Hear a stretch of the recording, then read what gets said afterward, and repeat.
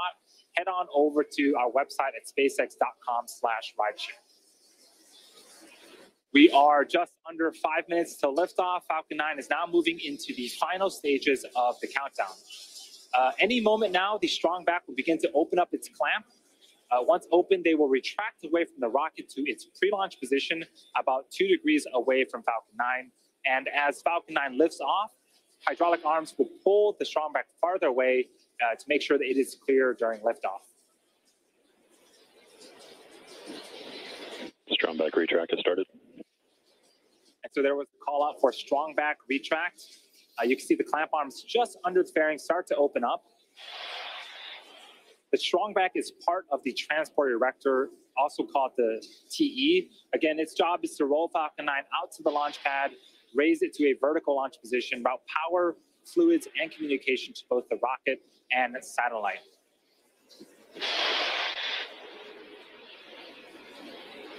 And you can start to hear some of the hissing and popping, and that is pressure venting from the rocket and the plumbing in the transporter erector.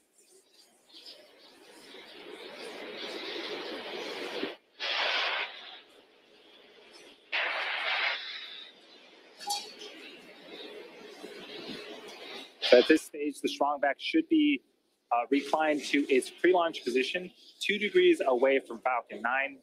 The vehicle remains in good health. The first and second stages are almost done fueling.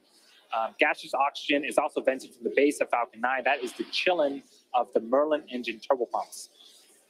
About a minute before liftoff, you will hear the announcement that Falcon 9 is in startup, which means that the rocket's own internal computers are now autonomously controlling the launch countdown.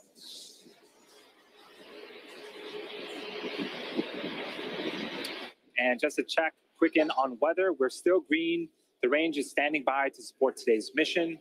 As a reminder, if we don't launch today, we do have a backup opportunity tomorrow at the same time.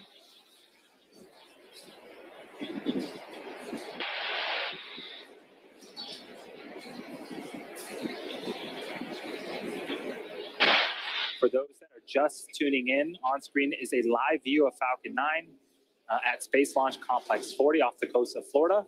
We are in the middle of the Transporter-2 mission. This is SpaceX's second dedicated smallsat rideshare mission.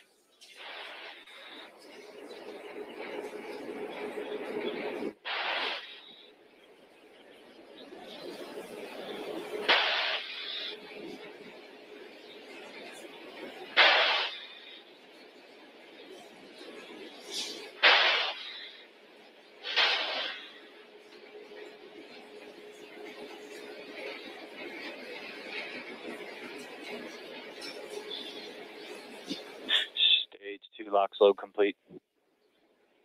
And there was a call out for second stage locks loading complete. That is the last propellant load. Falcon 9 is now fully fueled and ready to lift off in about 1 minute and 40 seconds. This is the 8th time that this booster will be flying today. And a bit later on in the mission, we'll also be attempting to recover it for the 8th time, back at landing zone 1. So you can start to see some white clouds forming around Falcon 9. That is normal and expected at this stage in the countdown. That is cold, dense liquid oxygen meeting the warmer ambient air of Florida and starting to condense and form those white clouds that you see on screen.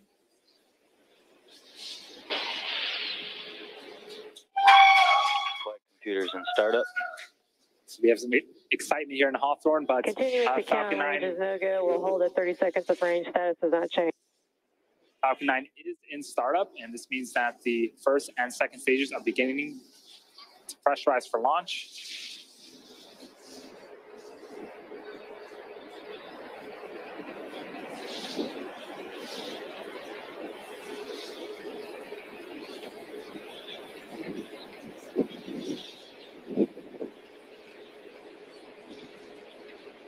We're just about 20 seconds away from liftoff. LD, this is RC on countdown, range is no go. Repeat, range is no go. Hold, hold, hold. And we did hear the call to hold. Give us a second. We're going to check in with the teams and see if we can get some more information for you.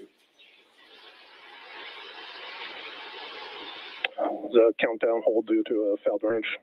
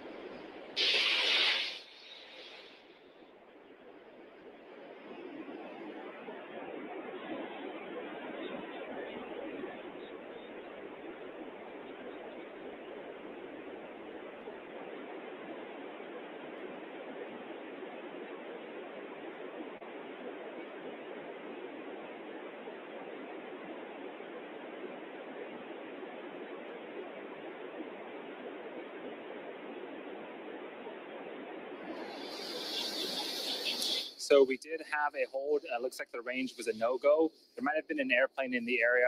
We do have a backup opportunity tomorrow, but for today, that's going to do it for us. Hopefully you'll join us tomorrow for the next launch attempt of Transporter-2.